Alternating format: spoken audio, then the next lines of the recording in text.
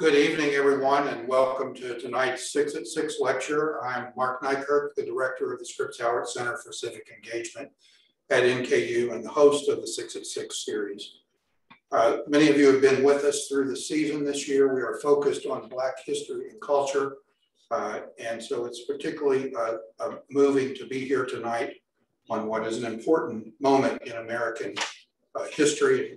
As you almost surely know by now, the Derek Chauvin verdict has come down, and we're paying attention to that. And it's particularly coincidental, but an interesting night that our lecture this evening is on justice and injustice in America. So we welcome you to be with us tonight. I want to thank our co-sponsors who have been with us all season, that include Thomas More University, the Northern Kentucky Forum, the Barrington Crawford Museum's History Hour, and also the Holocaust and Humanities Center at the Museum Center in Cincinnati. A particularly powerful ally to have tonight. If you have not seen their exhibit, one of the themes that happens there, call outs, is what it means to be an upstander. That is,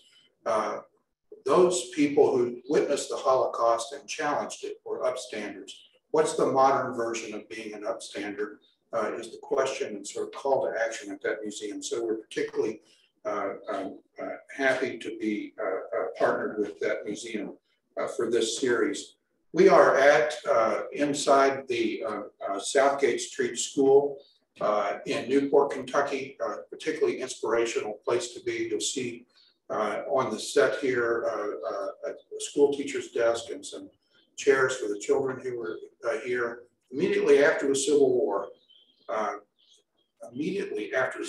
within 2 blocks of where you could see the river that marked the line between freedom and slavery in America, Newport opened a school for the Black children of this community. Elsewhere in the South, the most dangerous thing you could do is educate the children of slaves, educate slaves and children of slaves. And there was an effort in Reconstruction to create schools, Freedmen's Bureau schools around the South. Almost as soon as they started, they were being closed. So for a community to come together and say it is important to have a school, it's important to financially support a school and sustain a school, is remarkable. This school stayed open and was so important to generations of African Americans until immediately after Plessy versus Ferguson, or Brown versus Board of Education, the school desegregation case. The school closed, and the students and teachers who were attending here were welcomed into the public school district in Newport. Think about that happening in the mid-1950s, when elsewhere in America, desegregation proceeded in courts with opposition into the 1970s and beyond. And it's something we're not really completely resolved with yet. The city of Newport a few years ago said, let's open a museum to preserve what happened in this school. This school has empowered people. The students who came here, and some are still alive, and our students at Northern Kentucky University have worked with them, and the message that those who attended here convey is that the Southgate Street School said, with an education, you can be anything. Get your education and go succeed. And so many of the graduates now in their 70s and 80s that you meet followed that. So this school is incredibly important to the families in this community and is really a significant piece of American history. Our students have been working with the city of Newport and the Historic Preservation Officer, Scott Clark, who oversees this museum in various projects. Our public history students have helped build the exhibits.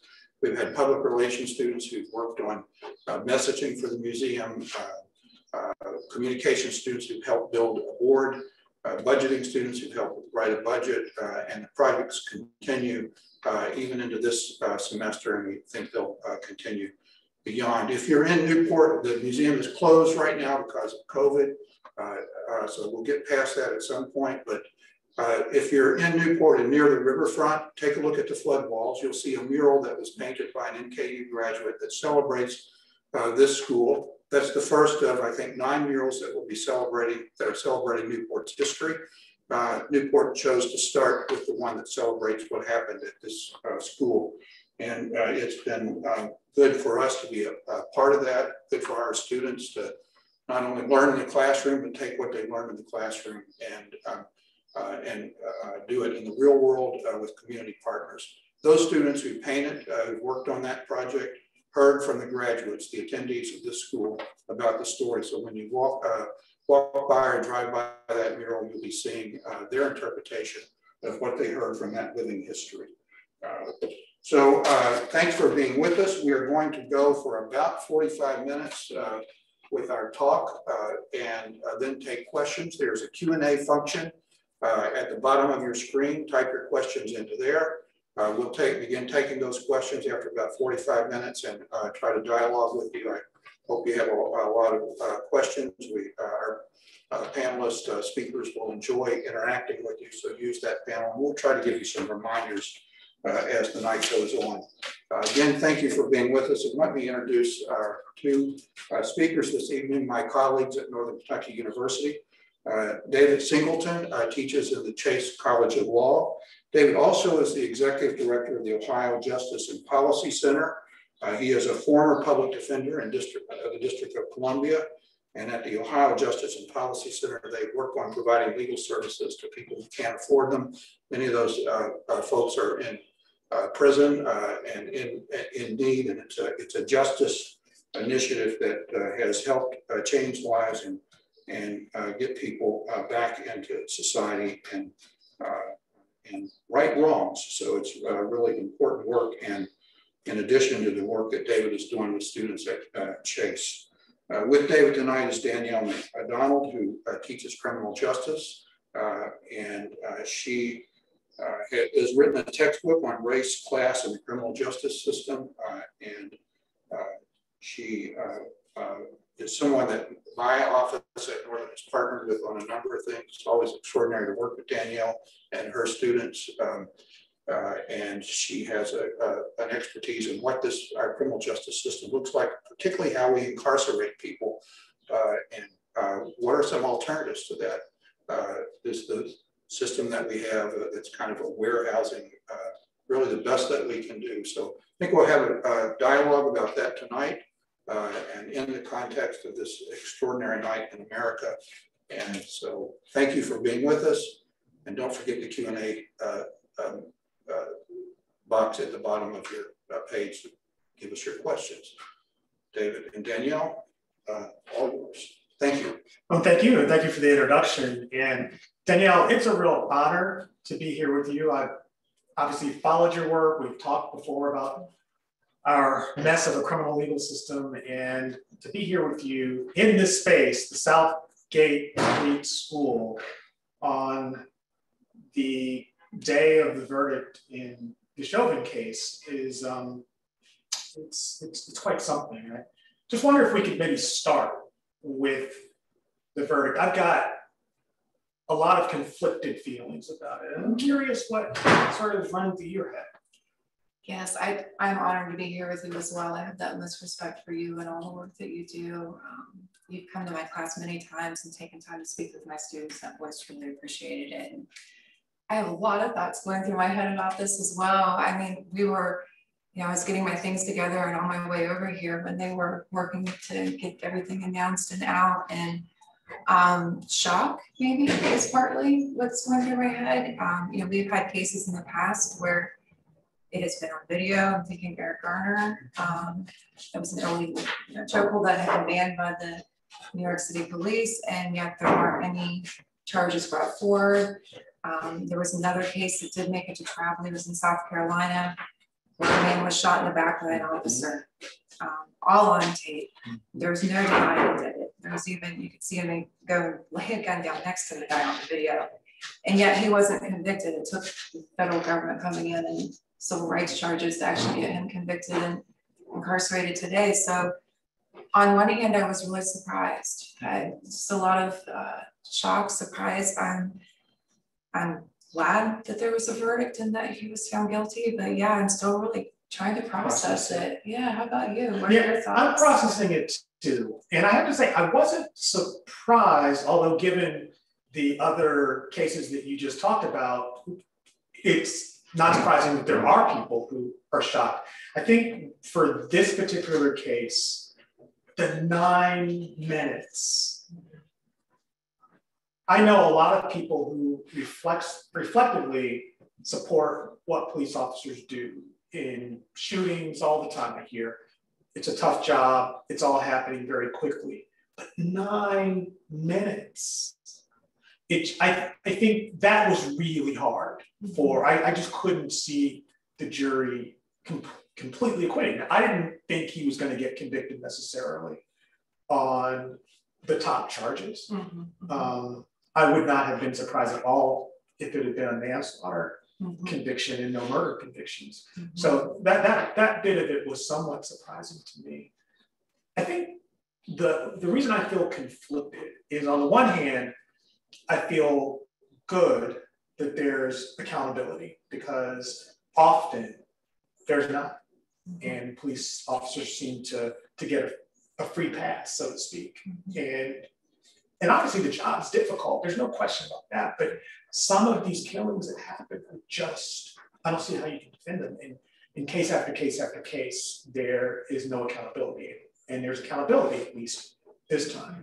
Then I wonder, to what extent is this verdict today just putting the Band-Aid on a much larger problem? You know, we have deep problems in policing in this country.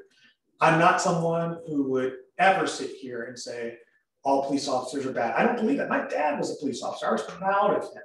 I was proud when I see him put his uniform on. I was a little kid then, but I was proud. I know people who are police officers who are good at what they do and they care, but there's still a problem. And I hope that we don't lose sight of the deeper problems, which includes racism and a whole lot of other problems. So that's why I'm conflicted today. Yeah, I have concerns about people pointing to this and saying, well, this is the bad apple. Yeah. You know, this is the bad apple we've been talking about, but, and it is a more extreme case, like you said, 9 minutes, you know, if you really sit and think for 9 minutes, just sit still for 9 minutes, it's such an incredibly long period of time. That's right. Where there could have been intervention, he could have stopped. I mean, there's just so many different points where it could have stopped. So I was hopeful there would be something come out of this, but you know, you just never know. But yeah, that I do have concerns about the bad apple thing, you know, where we do know police officers who are good officers. We know people who are in leadership positions who are excellent and do excellent work, and but we have a problem. And I think until we can acknowledge that across the board, and it's not just the people who are doing the stand-up job who are acknowledging it, we have issues. And part of this is leadership, right? The culture is set, no matter what organization you're in, the culture is set from the top down. So as the leader coming into this organization, I have to be saying that we are going to hold people accountable for this. We are not going to allow these things to happen. You know, that you'll never get me to believe that was the first time that Officer Chauvin did that. You know, that he harmed somebody, that he went over the line. He knew that he could have, you know, potentially seriously harmed somebody. Yeah, it's just, you know, there's got to be more to that. And I think we have to really reflect on that before we can move forward and talk about what is really going on with policing, what were the roots of policing, where did this come from? How do we move forward from this? How do we repair the harm in communities where people are afraid, right? When the police come down the street, there's fear. How do we repair that harm? How do we address the policies that we know are continuing to cause that harm? Yeah, we have a lot of work to do. We've got to roll our sleeves up and do that hard work. I just also have to say this, and this may be controversial to some folks who hear this. I take no joy when I hear that somebody's going to go to prison. I take no joy in that. You know, I represent people who have done horrible things and have killed people and have sexually assaulted people, and they have humanity still. And you know, whenever someone is locked up, that's a steep price. It doesn't mean that there should be no accountability. I hope people are not hearing that from me. But it's still, I don't take joy in it. It's not something I would go out and celebrate and smile about. Incarceration is not going to bring George Floyd back. I feel right now deep pain for him and his family and for the community. And I'm glad there's accountability, however that shakes out for Derek Chauvin. But it's not something that I rejoice over, because that same sentiment of rejoicing when people get locked up is why so many of the people I represent at the Ohio Justice Policy Center, I should say we represent at OJPC, it's why they stay in prison so long, is because we write them off and we judge them by the worst thing that they've done. So that's another reason I'm conflicted. Yeah, no, I totally agree. One of the things I struggle with incarceration is that we are just really angry at people. Yes. And we want them to pay, you know, and it, you know, to be harmed, you want there to be some kind of resolution, but I don't know that incarceration really gives you much resolution. It takes that person out of society. If the person's very dangerous, that can be a positive thing, right? You don't want them to inflict harm on other people. But what does the victim really get out of that? I mean, what does George Floyd's family really get out of him being incarcerated? I mean, it doesn't bring their son or father, their whomever back to them. It doesn't, you know? And so I think we have to really think about that too. And, you know, we're just really angry at people that are committing crimes. And we often don't look at why people are committing crimes and what the root of those issues are and how our communities often don't support us, you know. That's right. And that we have taken those services out of the community and put them into the prison system, you know.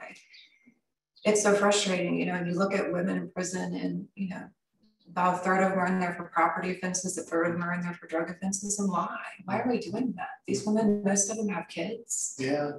Those kids pay the price, you know, and then we have this constant cycle. And we talk to anybody that works in the system, and they'll tell you in corrections that I have mothers and daughters and, you know, generations of families coming through these doors. We are not solving the problem. No. And we want our communities to be safer, but I think a lot of times the policies we put in place make us feel better on the short term. Yes. But they are not long-term solutions. And what it does in the long term is it winds up in us leading the world in incarceration. I mean, we've got 2.3 million people in jails and prisons across the country. We've got the highest rate of incarceration in the world. It's shocking that, you know, we're ahead of China on that, ahead of Russia on that, South Africa. And of course, other democracies around. I mean, we just blow them all away. And I don't think we should be proud of that. No. But yet, you know, when you hear politicians talk about it, and maybe it's getting a little bit better, but it's this, yeah, we got to be tough on crime. We've got to exploit that toughness to get votes. And I just think that has led us into a bad place. Mm-hmm. Yeah, I agree. I think there's something, a very strong political aspect of this. And I think part of it's on us too, right? Politicians react and do the things that they do because they want to keep their job. Right. You know, and how do I keep my job? I keep my job by getting people to continue to vote for me. And crime has been such an easy, low-hanging fruit because it's easy for all of us to come together and point our finger at these people and say, look at what they did. You know, and so it's just something that we've done forever. But I think at the same time, we have to stop and reflect on our own actions and our own behaviors and how do we support this? How do we support, are we voting for politicians who are going on our behalf and writing policies or encouraging policies that continue this?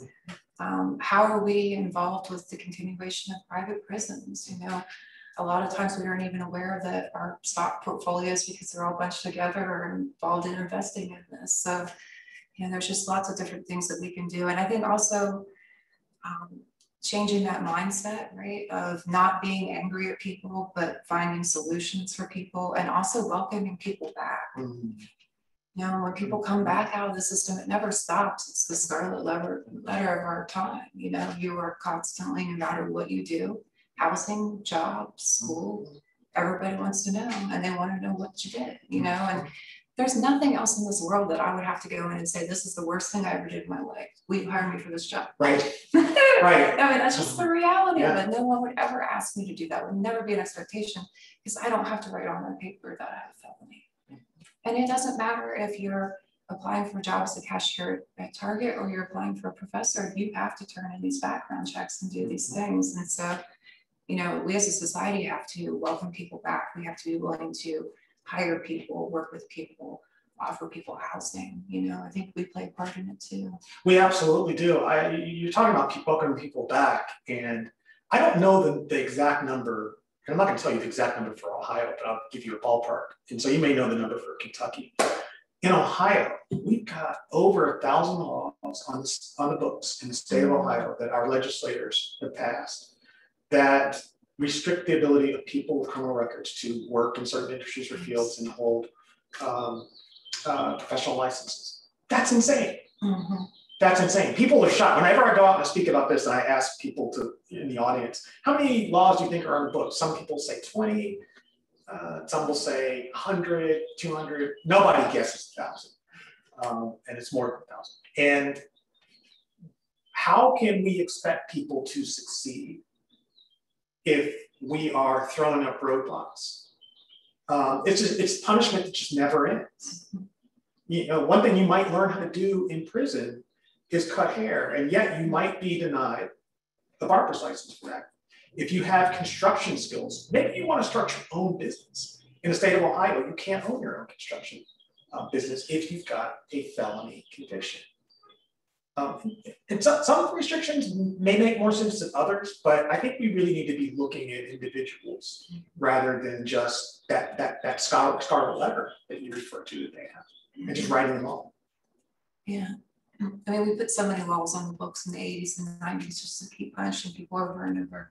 Everything from taking social services away to, you know, unemployment. So you come out and you've got kids you have to feed, but you can't get housing because you have a criminal record. You can't get a job because you have a criminal record. You can't get social services. You know, the places that all of us would go if we ever had an issue. If I had an issue with housing, we'd go to HUD. You can't get housing there. If you know, need help with, you know, all these other different things, education, student loans, it's difficult to get student loans if you have drug offenses, all these different things, all these barriers, it's absolutely impossible. And the people who are able to succeed and be successful through that, I mean, they could move mountains. Yes, they could. You know, I mean, that's the reality of it. And I'm happy for them that they're able to do that, but why are we asking them to do that? And think of all the people who fail because we are asking them to move mountains. It's just the insanity of that. And so you just keep coming back in, you go out, you come right back in. I mean, it's just this constant cycle. And we lose sight, I think you mentioned it earlier about how some of these punishments hurt innocent people, family members of folks who are incarcerated. One of the most heartbreaking cases I had was a woman who, because of her criminal conviction, she and her 5 kids could not live in public housing. They were homeless at one point. And I had to rush and find ways to just get them off the streets. And it's just no way to live. No way to live. And that has a tremendous impact, not only on the woman I represented, but those young kids. Yeah. What kind of message are we sending those young children? Some may say, well, you're sending them a message that if they run afoul of the law, there are going to be consequences. Really? Is that the message? I mean, that's what we're saying is you are not worthy. Your mother is not worthy, and you're not worthy. And that causes damage to people. Absolutely does. Yeah, that is absolutely a message if we do not care. You know, if you're willing to allow something like that to happen, and it's such a problem for everybody. You know, working in here around this area with programs with folks who are coming back into the community, housing is always the biggest issue. And there was a program where I worked with a few years ago where women who had dual diagnosis, a substance abuse disorder and mental health diagnosis, so they were considered to be high risk for reoffending and coming back in. And so there were a lot of services that they were given, intensive type services. But the thing that we could never come was housing. There just wasn't anywhere to put them. And so what would happen was folks who really weren't high risk beyond the fact that they were dually diagnosed who should have been living in the community, should have been living in their apartment, were getting placed in restrictive housing, like halfway houses and things like that. And then what happens is now I'm violating all these rules, you know. And then you're maybe getting yanked back into the. Yes, and then you're coming back in. And that's what we found when we went back and evaluated the data over 3 years, was that the folks who were going back were the ones who didn't have housing. And it's such a problem. And I think a lot of times they ask people, do you have a place to go? And they'll say, yeah, I have a place to go, but they're really couch surfing, or they're in a place that's not safe. You know, I shouldn't be here because somebody's selling drugs or using drugs and I have a drug addiction, but I have nowhere else to go. So yeah, I can go here. I mean, how long is that going to last? It's not going to last very long. Or maybe they are in a place where they are physically unsafe because maybe there's a threat of sexual abuse. I mean, that's something that hits a lot of women who wind up in the system hard. And it's a lot of the women that we represent at OJPC have been abused, and that has impacted them. That trauma has caused them to use drugs or to do other things that are that wind them up in the system. And again, if we're not sensitive to that stuff, we're just going to create those dynamics again and again and again. Yeah, when you're taking the only support system out, even if that person's having difficulties, you can help them through their struggles, right? Which then provides a different message for the child, that my parent can get intervention, they can overcome these things, they can help me, I can support, that someone cares, right? You know, providing these services and I can overcome this, versus my parent can't help me at all and they need to be taken out of the house. And it's just a very, very different message. Yeah, and that second message is one of hopelessness. And I don't know where I'd be if I didn't have hope growing up. I will never forget, and I still can see it right now, when I was a junior in college, I went back to the South Bronx. I was up in New York that summer. I grew up in Asheville, North Carolina, but I was born in the South Bronx. And I asked my mom, tell me where we lived for 6 months before we moved to Asheville. And somehow I found it. Those were way before the days of GPS.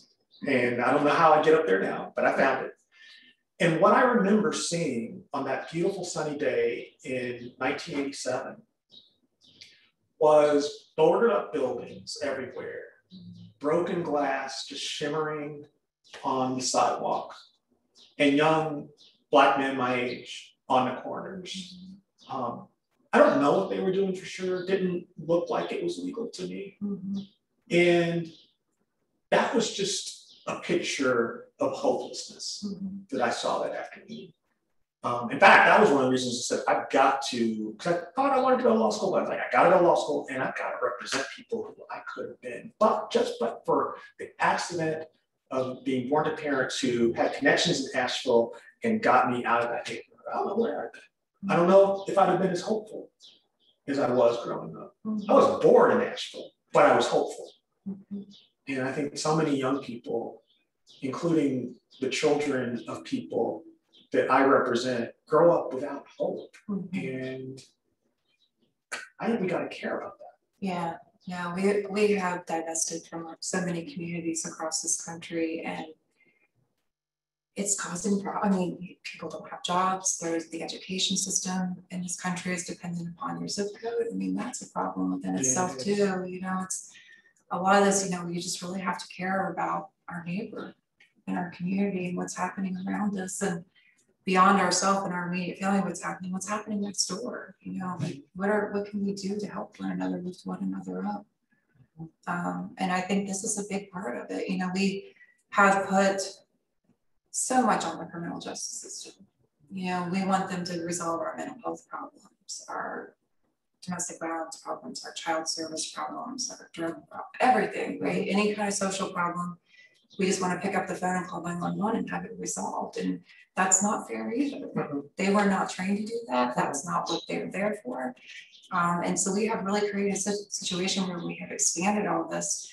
And I think it's time to really start thinking about how we can kind of contract this. How can we reallocate resources into the community so that we're supporting resources, so that you have the opportunity to get substance abuse treatment in your community. you have the opportunity to get mental health treatment in your community. That's not true for everybody right now. You know, and when you're coming out of prison or jail in particular, you know, you're getting like 30 days of medication if you're on meds, and then it's like, good luck, it's up to you to figure out where to go from here. You know, we have some of that here, but we need stronger systems. They're overworked, underfunded. We need much stronger systems in regards to housing and mental health and substance abuse and schools. It starts in the schools, right? You know, thinking not just about resolving the problems that we have right at this moment, but the problems that could potentially occur, right? So talking to kids about all of this, you know, the time to start talking about kids about drugs is way before you think, you know, so starting to talk about kids at a very young age about what's going on around them and having honest conversations about it, not lying to them, but, you know, very honest, age-appropriate conversations about what's happening. And that lets you know that people care, right? When you see all that happening in your community, and, you know, if you're going to schools that are falling apart, and that has a message too. If 8 hours a day, 5 days a week, you're expected to spend your day in a school that's completely falling apart with teachers that don't have the resources they need, that's sending a message to you too, okay? And it's just all around us in different ways where we need to really readdress, I think, what we're doing in a lot of ways. What would you say to people who would say, America is a place of rugged individualism, and you got to just make it on your own and stop making excuses for people who can't, who either choose not to follow the rules and choose not to lift themselves up. I mean, I hear that all the time. Right, right. Oh, yeah. It drives me nuts, I just got to say. But yeah, no, I spend a lot of time on that actually in the gen ed class I teach. None of us are where we are in life because we did it by ourselves. There's not a single person that did everything on their own. I mean, talking about the roads, I didn't go out there and pave those roads. No, you didn't. I didn't either. You know, like none of it, we cannot do this on our own. We are not islands. We all need one another. Everybody is important. You know, we all have to work together to do those things. And we can have that talk, or, you know, that, you know, vibe, whatever you want, attitude, whatever you want to call it. It's not productive. Doesn't help anybody, because if you're truly reflecting on what's going on in your life, you recognize that you are where you are because of the experiences you've had. You know, you had opportunities in school, and even if you maybe didn't go to a school that had a lot of funding or a great school, you could still point to teachers and coaches and leadership within that school who helped to make you who you are, you know, and there's just none of us are here because we did this by ourselves. It's just, I hear that all the time too, and it irks me to no end, because it's ridiculous to think that. Unless you're out in the woods by yourself, you know, eating bark, I don't think you can apply that to you. It's just not going to happen. I think we also do that, make those kinds of comments, because we write other people off and we don't get a chance to get to know them. And that's one of the things that I love about my work, is I get to meet human beings who, you know, in their most worst moments have done things that are against the law and sometimes even hurt people. And when you get to see somebody and sit across from them, shake their hand or give them a hug, you see the humanity and you see the connection. And that's one of the reasons I think Brian Stevenson is big on, we've got to get proximate. We've got to get close to the people who are in the system, the people who we may be critiquing, the people who we may even want to support, and get to know them as the human beings that they are. And it just seems like there's this wide gulf between the reality of humanity and what we think of people who we've got reason not to like for whatever reason. Some of that is race. Some of that is, you know, about what the person did. Some of it's class, income. And I don't know what the easy solution to that is. I know that when I bring people in prison who've never been before and they meet the people I get to represent, they come away deeply impacted. And it's not because they feel like they have gone on a field trip. It's because they've had this connection with another human being that now they can't stop thinking. Yes, absolutely. when I was a doctoral student, I had the opportunity to take students to prisons. And that was one of the things we did. We would take a whole week, and I would take them to 3 different institutions, and then we'd come back and talk about the differences. And it's so powerful. It's just like study abroad. Like, you really have to see it, interact with people, get to know people before you really have that impact. And yeah, to see they're not any different than you. We watch crime shows, and we have all this idea that there's like this bad guy or bad girl walking around, and we can identify them. We know what they look like and what they do. That's not real life. People have very complicated stories. And I remember when I went into the prison for my dissertation, I worked with women who were in a substance abuse treatment program. And I went in and I interviewed over 30 of them to learn their stories and understand where they were coming from. And one of the things that really shocked me was that they started using drugs on average at 12 was the age. Mm-hmm. And it was because of abuse, trauma that was happening in their lives, and they couldn't get help, or didn't feel like they could express those emotions, and so they turned to substances. That was a band-aid that then became the problem, and then landed you here, right? So from the outside, if I'm looking at you on paper, I see a person who has maybe had 2 kids removed from the home, who's had a drug addiction for the last 20 years, who's been in and out for fraud and theft and all these different things, right? And then that's what you see, but that's not the real picture. That's not the whole picture of who this person is. There's so much more, and to the root of their problem, to who they are, that they love their children, that they want to be with them. I mean, it's just all these different things. I think we don't do enough to interact with people who are different than us. It's really easy to be around people who are the same as us, whatever that may be, gender, age, class, race. Politics, yes, absolutely. All these different things. It's easy to silo ourselves off into these little corners, but that's what's causing the problems. We don't get to know people and really learn that people aren't really all that different. Yeah. They really aren't, I mean, even education level, all these different things, when you come apart, we're all really the same. We really all have the same basic needs, and we need to feel like we're loved and people care for us, and then we can thrive in the situation we're in. Yeah. You've written a textbook on race in the criminal legal system. Yes. I'm really interested in your thoughts on that. I mean, I see it every day.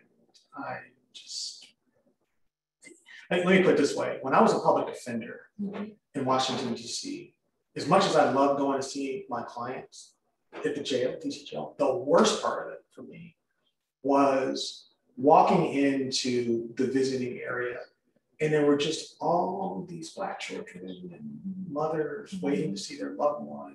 And it was overwhelming. It was an overwhelming feeling of seeing all these, mostly Black men locked up. And I fortunately have never been locked up, but my brother has. And 1 out of every 3 Black men at some point in their lives will go to prison, compared to 1 in 17 for white people. That blows me away. And I sometimes struggle to get other people, white people, to understand why there's a racial dimension to this and why they should care about it. And it's exhausting to try. As a Black person, it's exhausting to try and get people to understand. I should look to you, but I'm looking at you. No, you wrote the textbook. I mean, this gets back to the history of the criminal justice system, because it's a lot of times people will say the system's broken. I'm not sure the system's broken.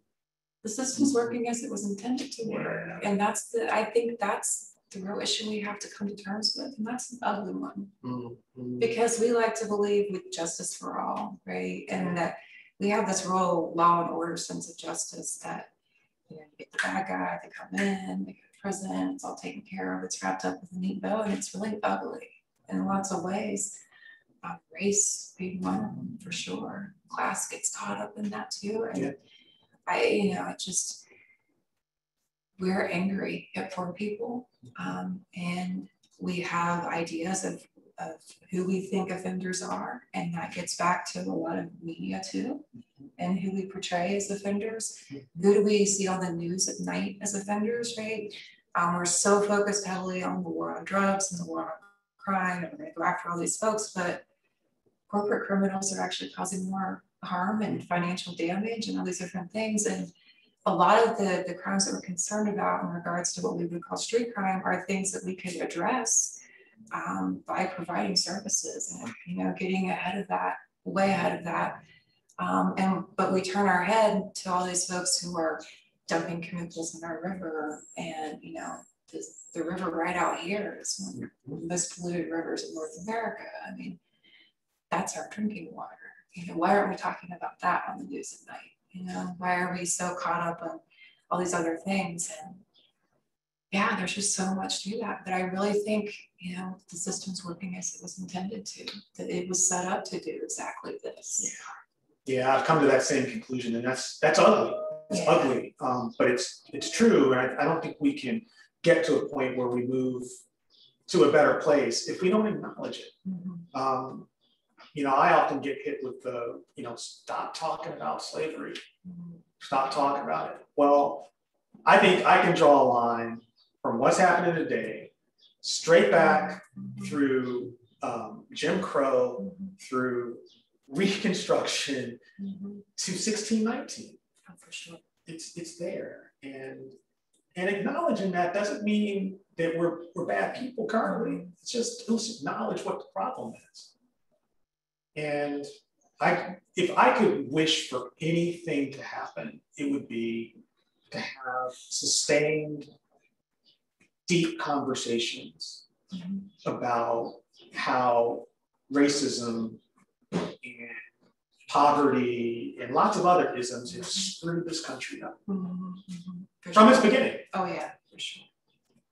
We're exceptional in that way. I mean, this myth of American exceptionalism. I mean, we're exceptional in that way. We got to own it. Yeah, that's it. We have to own it, right? I think that really gets to the heart of all of us, that we don't own this, and we haven't been addressing this, and this is where we've ended up. You know, we just keep pushing it down, pushing it down, pushing it down. It's exploding, and it happens every so often. This isn't just, you know, something happening in 2020, 2021, right? Every so many years we see this exploding. And this is a, you know, larger version. We have larger versions every once in a while, but this isn't going away. No, it's not. And this moment we're in now, to bring back where we started, I just hope that we keep our eye on the ball. There's more work to do. The verdict today doesn't solve anything. There's accountability, which is important, but we've got to keep working. I hope that's the lesson today. Yeah, I hope so too. Okay, well, thank you. We're going to go to questions if you don't mind. And if I could just do a follow-up to just that last piece of conversation. This is not the first time we've been through this convulsion of the nation. People mentioned Rodney King. We could go back to the Detroit riots in 1968 and the commission that followed that gave us a prescription on what to do. What is it that keeps us stuck in neutral on this? I think that we're stuck in neutral because we have not fully reckoned with our past. We just haven't.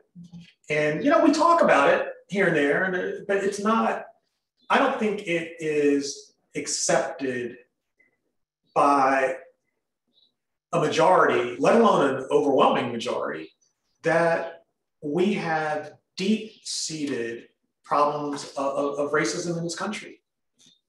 It's painful for people to confront that. I think that that's what it is. And so, yeah, we get these bursts, isolated bursts of attention to the issue, and then, you know, we're not able to sustain it because there are other issues and things that demand our attention, and we just can't keep it up. And that's my fear this time, is that the energy from last summer, as heartening as it was to see it happening all over the country, that we have trouble sustaining where the work is difficult. Yeah, I fully agree. It's how do we sustain that? How do we keep that momentum going? And I had the same reaction when I saw it. I was like, yay, I was cheering it on. I was excited to see all these people coming out. People are educating themselves. All these books are flying off the shelves. You can't get copies of them. That's amazing. But what do you do after that, right? Do you continue to keep going and recognizing that this problem isn't going to go anywhere because we went out and marched, or you know, right. That's one step, and that's part of letting people know that you're not okay with that, right? That gets back to letting politicians know where you stand on these things. I mean, that's a huge bit of it. You mentioned that earlier, Danielle, but I think we don't turn out and vote the way that we should. If we care about these issues, then we should. Now, of course, there are structural barriers that are being erected, that have been erected, been with us for a long time. More of them are being erected. There are folks who come into the criminal legal system and are disenfranchised. Not in every state. Across the river in Ohio, as long as you're not in prison, you can vote. But you know, it's not the same way in other places. And so I think that all of those barriers do make it hard for people to vote. But then you just get people saying, my vote's not going to matter. And that's the thing that really starts to get me to lose hope, is when folks just don't want to, they want to drop out of participation. They don't want to participate. And we can't force the change. I mean, I think that we do need to be vocal and be in the streets when things happen that we need to get attention to. But then part of that next step is having an electoral strategy as well. There's no one strategy that's going to solve it. Yeah, you need the attention to the problem, but also the policy that follows, and the sustained action to get that policy pushed through. Right. It's hard. It's yeah, that is a lot. Danielle, you made the comment at one point that the system isn't broken. It's working as it was designed to work. And David, you agreed with that. And I have a question from the audience that kind of follows on that. And that is, one component of the system we like to think is rehabilitation. That's ostensibly the purpose of incarceration. We hear a lot about prison reform at times, but we hear little, if anything, about rehabilitation reform. As Professor Singleton points out, the U.S. has high rates of incarceration. What rehabilitation systems are in place in other countries that might be models for rehabilitation reform for us? There are countries who are doing a lot of different great things, like you see things in the Netherlands and coming out of Germany, but we don't really have a system set up to be able to do that. I think when the idea behind prison is that you'll be rehabilitated, you'll receive treatment, you'll come out changed, and you can get right back in and all those things. But when we started bringing in all these people in the 80s and 90s, particularly nonviolent offenders, we crowded the system and there's no room for treatment. Where the treatment facility and programming was, people sleep there now. There's not room for that. And when you're overcrowded like that, now you have to be more concerned about security. And so now money's going to security. And so, this hasn't changed. I mean, I was doing my dissertation in early 2000s, and at that time I worked with the treatment program for 2 solid years, and they had 50 people in the program and 150 people on the waiting list at any given time. And it was so incredibly problematic, because what would happen is people would, they would have to wait until your last 6 months or your last 12 months or whatever it was, and then they tried to shove you in that program real quick so you got it before you left. But then you had 3 years, 4 years, 5 years of just sitting there and doing nothing. And so I think there's a lot of really great innovative things that are going on in other countries, but because our system is so heavily focused on punishment and we don't have the room and the funding for it, that we can't even really consider what other countries are doing and to do them here. And just to add a perspective from the work I do now, trying to free people who have been overpunished. We try and free people who've got good records of rehabilitation in prison. A lot of that work they have to do on their own, in terms of like paying for programs that they order and get sent, like correspondence type programs and things of that nature, because of the waiting list that you talked about. And particularly if you are in for a long time, you don't even get to see programs until you are closer to your parole date. So that's a real issue. And people can succeed when they have had a shot at programming. They can come home, and particularly if we surround them with support and opportunities rather than a whole, 1,000 laws on the books that say you can't do this, you can't do that. With opportunity and support, people can succeed. And we've gotten 36 people out in the past 2 years, all of whom were convicted of really serious crimes. And every single one of them is doing well. But they had to rehabilitate themselves for the most part. And we were able to surround them with support in the community, and they've been succeeding. Yeah, and that last part, having the support in the community, you can have a system that's set up that gives you all the support in the world, but if when you return, you don't have anything, you're done. I mean, and that was another issue that came up with the program I worked with my dissertation, was that it was actually a great program. It's a therapeutic community. They all lived together in a cohort. It was really, they did a lot of peer work, and so you could see people really grow. It was amazing. But then what would happen is you go home, nothing's changed at home. You don't have any support systems in place. They didn't have someone like your organization to guide them, and they came back. One day I came in and everybody was in their circle and they were crying. I thought something like that. I really did. And I sat down. I was just trying to be, respectful of what was happening. And what I found out was the woman who was the poster child for the program was coming back. And so who they thought, like, this was, they were hanging their hats on, right? And she's coming back, and everyone was devastated. Everyone. I mean, now you can imagine if you're sitting there and you're hoping to succeed and you see this person go out and they are coming back. What hope do you feel like you have, right? And the issue was that she had a drug problem. She didn't have anywhere to live. She went back and stayed with her 27-year-old son who was selling drugs. Life gets hard, stress happens. You fall back into old patterns. She didn't have a support system in place. So even if we have an ideal prison system, until we have the community supports in place, I don't think it's going to work. Yeah. Just stay on this for a minute and connect this question to something, David, that you said in your remarks about voting, access and right to vote, and also our choice to exercise that right. Policy change occurs when those that we elect hear from us. So if we want reform on rehabilitation, voices need to be raised for that. The natural constituency may be the people who are in prison who say we need this. So what is the route to making this a priority for those who govern us? What you just said, which is to make this a priority. Danielle said this also.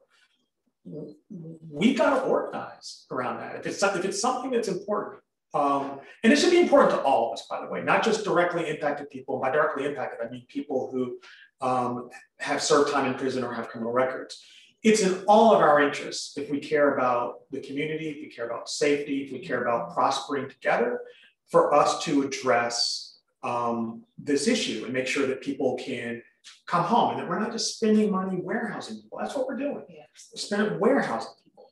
And we've got to organize around that, and we've got to vote. We've got to meet with legislators, call their offices, tell them that if they don't pass, a reform measure, that we're going to vote them out of office. Because that's the one thing that we can count on, as sure as we can count on the sun rising in the morning, is that politicians, for the most part, are about staying in office. And if they feel the pressure from constituents who really want to see us do a better job in our criminal legal system, it can happen.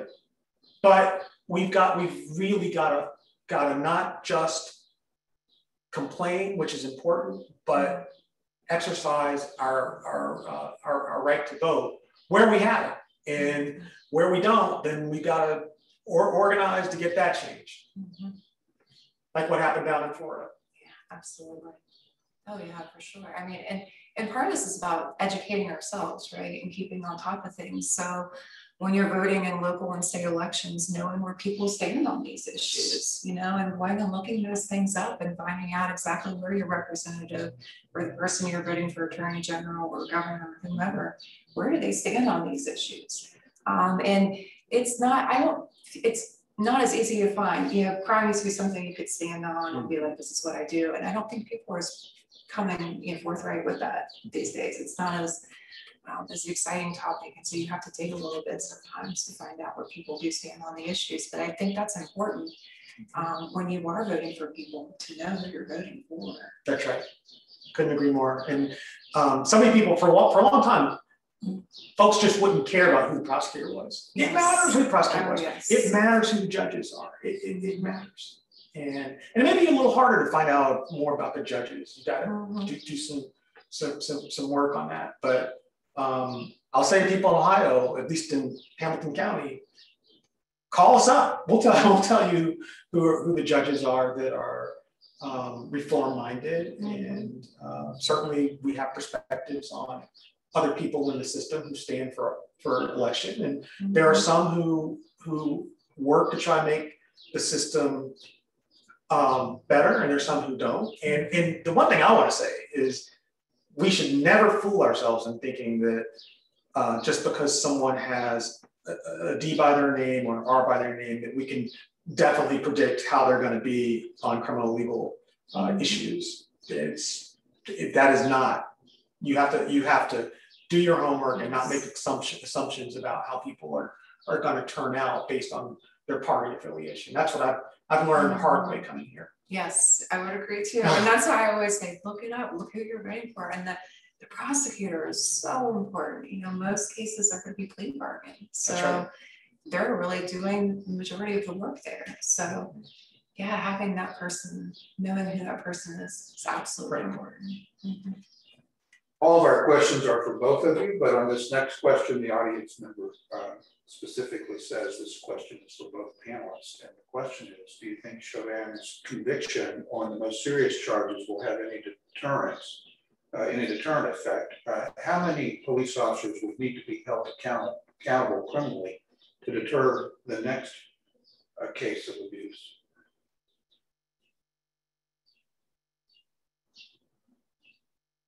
You want to go first? I'm happy to go first. Go first. I don't know that that's the problem. I think the problem is really leadership. So there are plenty of Chauvins out there, but the rest of us have to be willing to stand up and say this is what's happening. There's all kinds of reasons why that doesn't happen. People fear losing their job. I mean, there was the story just came out of Buffalo, right, this last week. Yeah. Where there was a woman who was a Black female officer. This was 20 years ago, right? And she stopped another officer from choking somebody, saved his life probably, and lost her job over it eventually. She just sued successfully this last week and got her pension and all kinds of things back over that. So when somebody comes to you and says this is happening, standing up for that, thinking about leadership and culture and setting the organization, like the culture of the organization, I think is more important than, I mean, having this verdict is important, don't get me wrong. It definitely says that there's some accountability, that we're not going to continue to turn our heads, but I don't think it's going to really be the solution to keep, convictions aren't going to bring the change over. I agree with that 1,000%. I think that, just in a lead up to the Chauvin verdict, we've had a number of police involved killings across the country, some of them more questionable than others. And I think that the problems are so deep seated, it's almost like you're on autopilot. Yes. In terms of it's the us versus them. And it's race, it's class, it's the culture that you've been talking about that all need to change. And I don't think that this is going to be worth much at all in terms of deterrence, to be honest. Yeah, I don't either. The next, I have really a few questions in a row that are pretty directly related. I'm going to take a couple of those and compress them into one, and you'll see that the next question is kind of a follow-up. But the first one is broader, and that is, I'll just use the audience member's own words because they're powerful in their own right. Wow, this sounds so completely hopeless. Education has failed. We have put too many people in jail. Then we won't let them re-enter society. They cannot find housing. The system is broken, okay? How can we realistically get states to change laws that adversely affect convicted felons? I made you go first last time. How about I take this one first? That sounds like let me say this. I am full of hope as I sit here. I am not kidding. I'm not just saying that to make the audience feel better. I am so full of hope. And part of it is because of the work that I get to do on a daily basis at OJPC. Love what I do at Chase. I'm not trying to say I don't love that.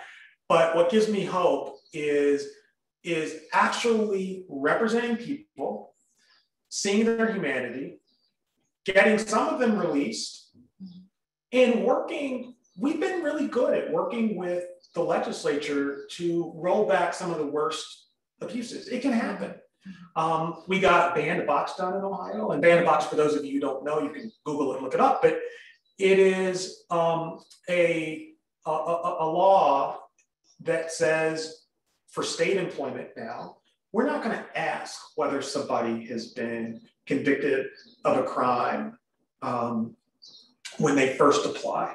We're going to just encourage people to apply who may have a criminal record. And then if they're suitable for the job, then and only then are we going to do a background check. And then we're going to ask common sense questions about the record if the record comes back. How long ago was it? What was the conviction for? How relevant is it to the job the person seeks to do? What's the evidence of rehabilitation? And we got that passed in 2011. It's now the law in Ohio, and that was across party lines that happened. John Kasich signed that into law. We've had some progress getting more ability for people with criminal records to get them sealed so that employers don't get to see the record if the person's moved on. We've got these things called certificates of qualification for employment now in Ohio, where if you don't qualify for record sealing, but you're being jammed up from applying for work because you're facing one of these thousands of laws that say you can't work in a certain industry and field, you can go to a judge now and say, Judge, here's my evidence, here's my story of rehabilitation and transformation in the community. And if the judge agrees, you get a certificate that rehabilitates you and says to an employer, if you hire this person, you can't get sued for negligent hiring. And it also gets people out from under the mandatory, you can't work in this field because of your criminal record. So I say, and those are just a few things. And I say those because that's evidence of hope, and it just means we can't give up. We just got to keep working hard and do our best and get out there and do your part and vote. Yeah, I fully agree. I'm full of hope too. And I know that whenever we have these conversations that this always comes up. I had a student one semester who he had a folder that had puppies and kittens on it in my class. And he told me specifically he brought it because my class was so depressing that he would puppies and kittens at times to like lift his spirits. But I think we have to acknowledge there's a problem, but also looking towards the solutions, right? So one of the things I try to do, balance when I teach, is talk about, here are the problems we have to acknowledge and before we can move forward. But then let's also talk about solutions. The other reason that I'm full of hope is because I teach people every day who are going out to work in the system. And I see that what they want to do, that people don't go into this field because they think they're going to be wealthy, like you're not a teacher, police officer, no, that's just, and if you are, you're in real trouble, right? And so they're there because they want to make a difference, and they're growing up and living through what's going on all around us, and it's having a real impact on them, and they see it. And they want to do better, and they want to learn, and they want to understand. It's a very different conversation in the last 5 years compared to 10 years ago when I was teaching. I think 10 years ago when I was teaching this, I had to convince people like this is a problem. Like, you know, race is a major issue in the criminal justice system. I don't feel like I have to try and convince people of that to the same degree. It's more about, okay, here are the problems, now let's find solutions. And I really see that in the students that we have coming out. They want to make change, they want to be better, and that's our future. Yeah, and that's the reason to be hopeful alone. Yes, absolutely, I agree. The next few questions also kind of have a common theme, and I'll compress a couple of them into this one question, and that is there legislation that pending that you're following in the State House in Kentucky, the State House in Ohio, or at the federal level, or for that matter, in another state that you wish would be brought to Kentucky or Ohio, about pieces of legislation that you wish would advance? Well, one piece of legislation that we are trying to get to Ohio is a second look statute for people serving life sentences. And for those of you who don't know what a second look statute is, once somebody gets convicted of a crime and they're serving time, let's say it's for murder, some serious offense, the trial judge, with just a few examples, doesn't have any more power to revisit the case and let the person out. And there are folks who are serving decades in prison for serious crimes and have changed, have truly changed. And they're not the impulsive 18 or 19 or 20, 21-year-old who did that horrible thing. Now they're 40.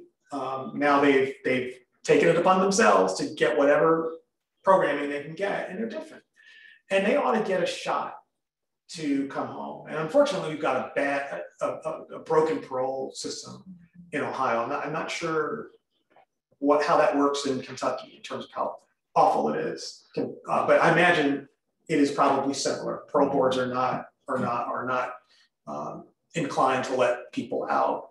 And so a second look statute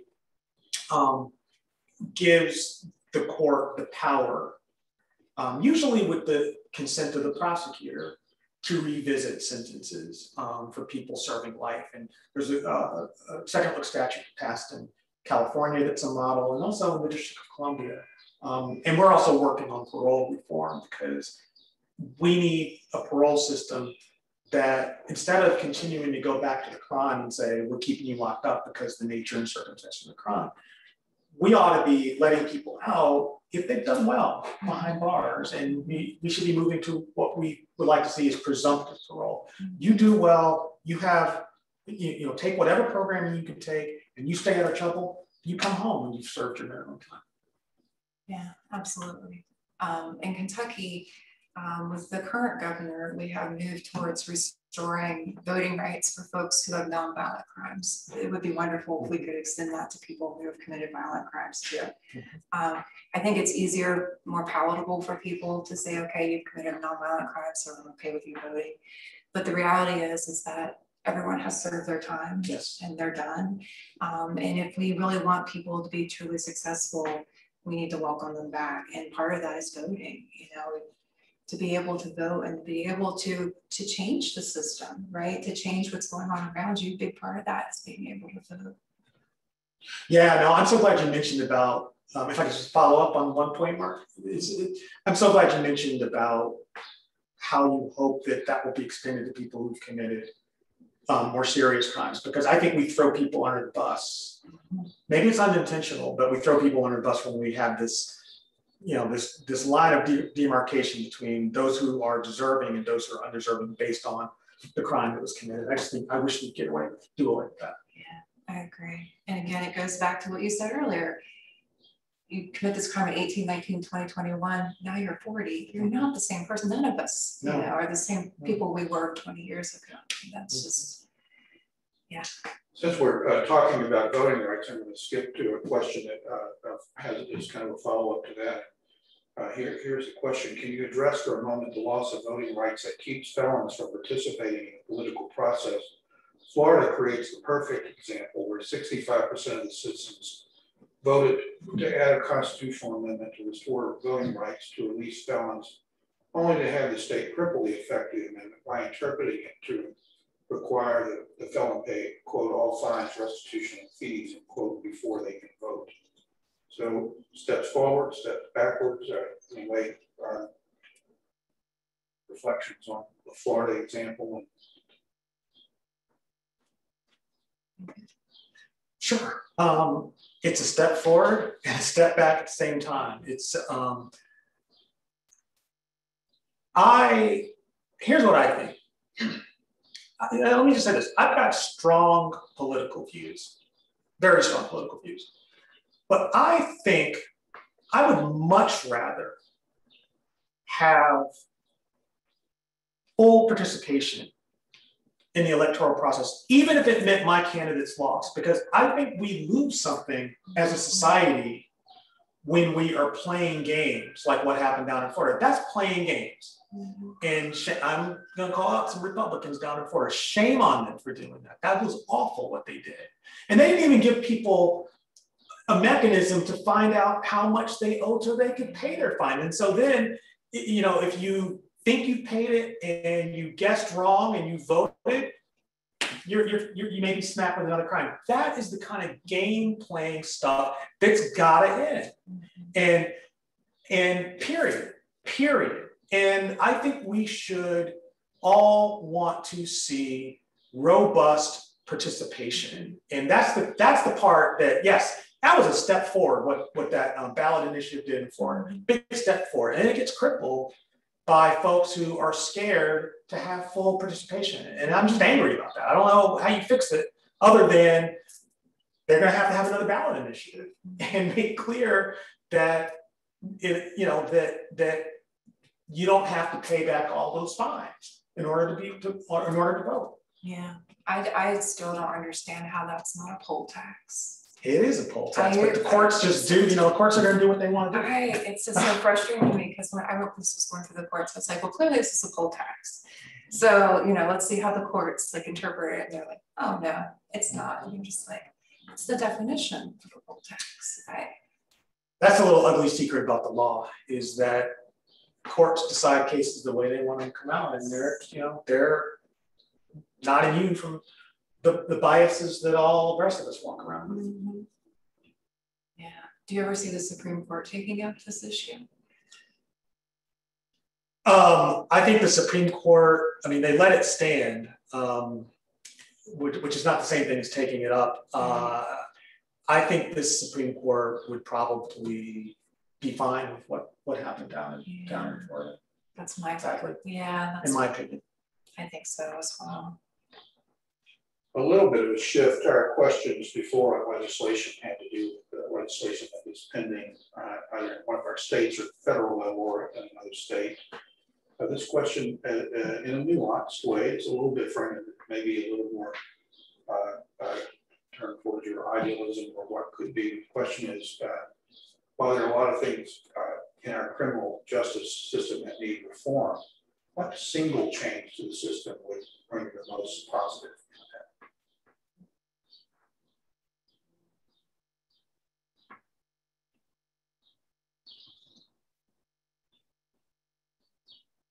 That's like one of the questions we were going to discuss. It is one of it's the magic wand question. It is. If you could read the magic wand.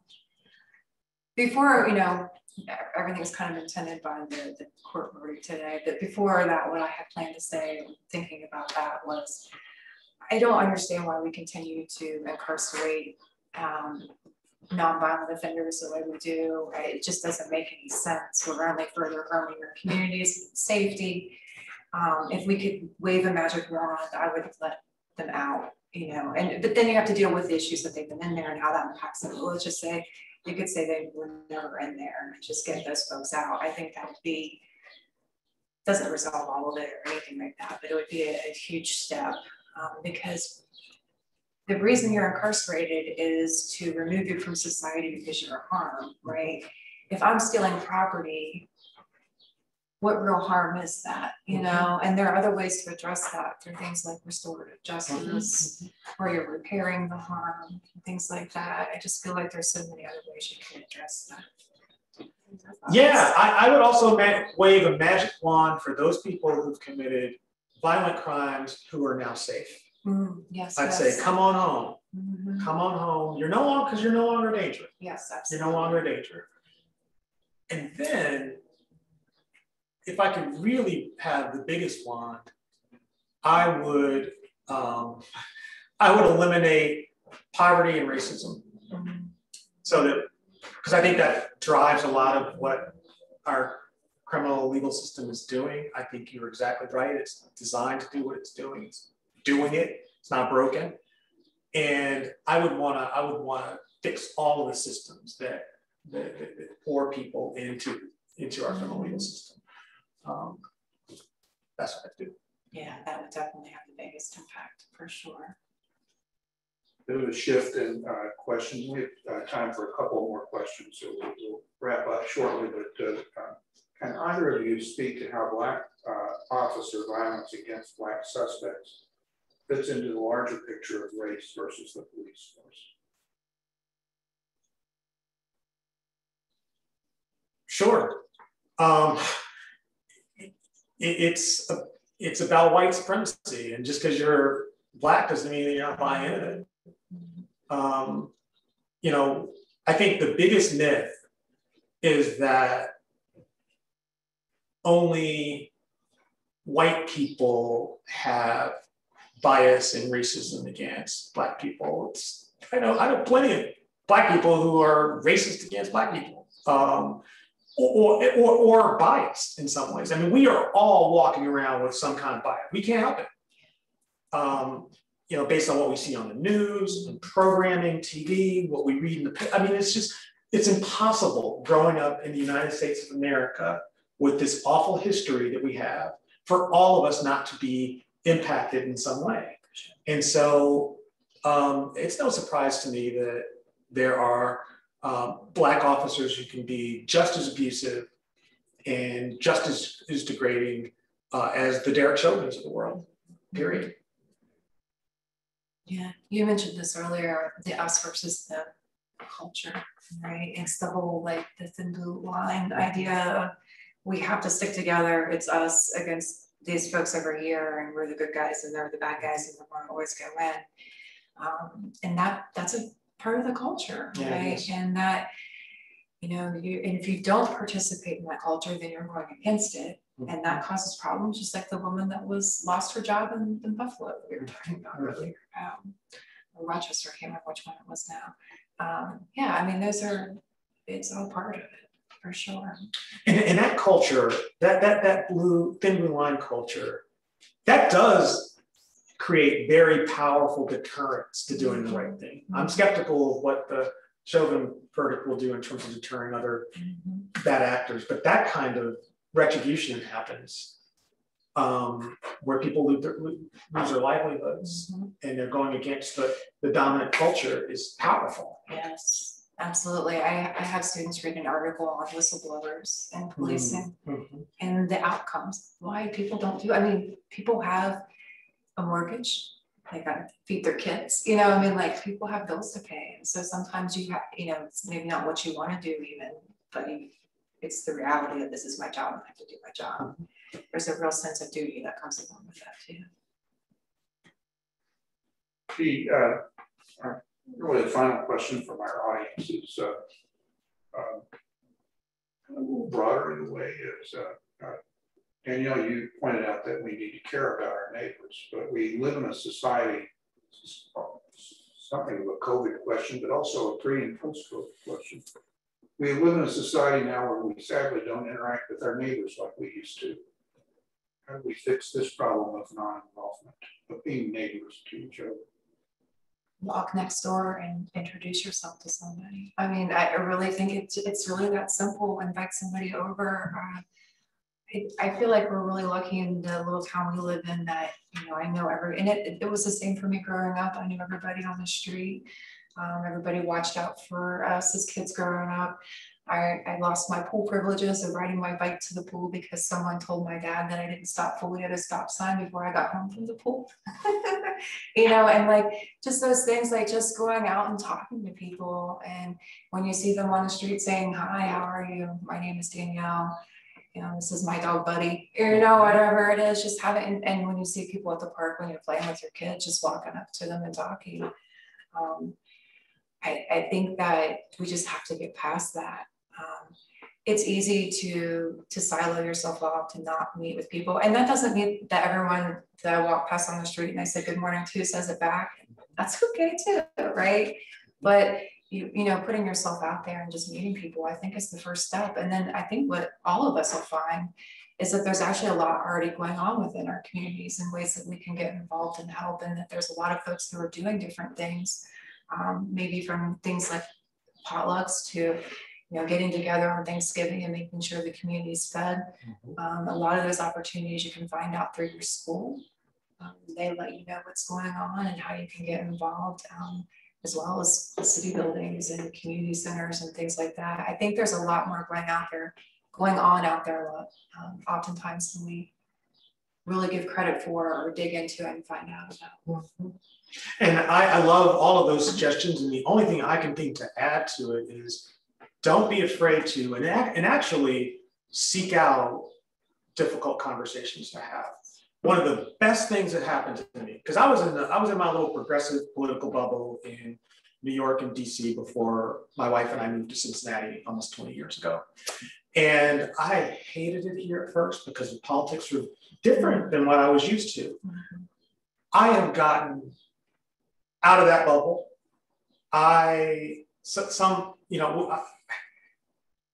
Let me just say this very briefly. My organization worked 5 years to free a woman named Tyra Patterson, who was wrongfully convicted and spent 23 years locked up for something that she didn't do. One of the champions for Tyra, who was super helpful in getting the right thing to happen in the governor's office, was my former Congresswoman, Jean Schmidt, who I just could not stand when she was my representative. I wrote her off. We all, that was her nickname, was Mean Jean. I was happy when she lost. I love that woman now because I've gotten to know her. And yeah, we don't agree about politics, all politics, but we have common ground. And I love her. I'd walk through a fire for her. That's how much I care about her now. And I think that we should have difficult conversations. We should reach across the people that maybe we're inclined to write off and see their humanity. I think that's really important, particularly in this day and age. Oh yeah, for sure. And it's so easy not to do it with the way TV, social media, our groups. It's really easy not to do it. It's pushing yourself to do it. But yeah, I think that's one of the biggest things we can all do. It's having those difficult conversations. That's how we grow and learn. Yeah, absolutely. You don't grow and learn from hanging out with people who are just like you. We get stunted when we do that. Yes. I've grown because of my friendships with people like Jean. Yeah, I couldn't agree more. I wonder if each of you have some closing reflections. Well, my closing reflections are, let's roll up our sleeves. We're in a moment where we've got to work even harder for racial justice, where we've got to work hard to have a criminal legal system that doesn't lead the world in the number of people behind bars. It's going to take hard work, but we got to do it. I don't think we have a choice. And I think it's in all of our interest for us to disrupt the system that has been operating exactly as it is intended to operate. And then the last thing I want to say, my takeaway is just personally, we got to find a way to work together more, even more, because again, it's just an honor to share the stage with you. Yeah, it is you as well, David. I just feel so strongly about that. I was really excited when Mark put this together, and I feel very strongly about that too. I can't give up hope. That's what I think a takeaway is that, yeah, there are all these problems and they seem so unsurmountable, but you can take little pieces, take chunks, you know, and work to do. Just getting out, introducing yourself to your neighbor, making friends. I mean, that's just one thing we can all do, right? And getting more involved in our community and supporting one another within our community. Looking at who we're voting for, educating ourselves. And I think with all of this work is that it's not a one-time thing. It's not, I do this in this month or this week or this season. This is forever. Like, you know, this is a big problem and we have to continue to do this work. And it is important and it impacts all of us. And even if you don't have a personal or passionate connection to it, it impacts your safety in your community. And so if you want to personally be safe, you need to do this work too. Amen.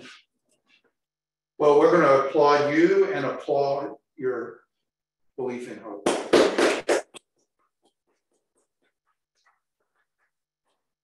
Thank you, David and Danielle. Thank you, audience. And I invite you to be with us again on May the 11th. We have had a beautiful season of talks here at the Southgate Street School.